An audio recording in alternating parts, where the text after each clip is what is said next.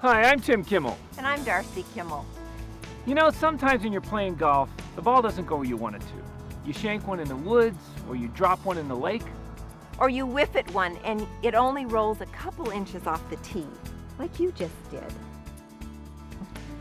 Thanks for sharing that, Darcy. Anyway, it's nice when someone in your foursome, maybe not all the time, but every once in a while says, why don't you play a mulligan? A mulligan is a golf term for a do-over. It's a second chance to do what you wanted to do on your original shot.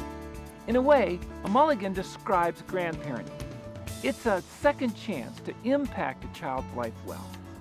Whether or not you were as effective a parent as you wanted to be, Grandparenthood offers us another chance to groom a generation for greatness. We'd like to invite you to join us for Grandparenthood More Than Rocking Chairs, a fun, encouraging, and interactive video study that will show you how to be the most effective grandparent you can be. In Grandparenthood More Than Rocking Chairs, we will show you how to be a blessing giver spiritually, emotionally, and physically as you help to meet the 3 driving inner needs that every child is born with. We'll talk about being a legacy maker by leaving good tracks for your grandchildren to follow and making decisions based on an eternal perspective. We'll discuss how to be a torchbearer of the gospel to your grandchildren and show them how to flourish in a hostile culture by making right choices. We'll also look into what it means to be a standard setter, realizing that character training is more caught than taught. We'll discuss how to model and pass on 6 vital character traits to your grandchildren.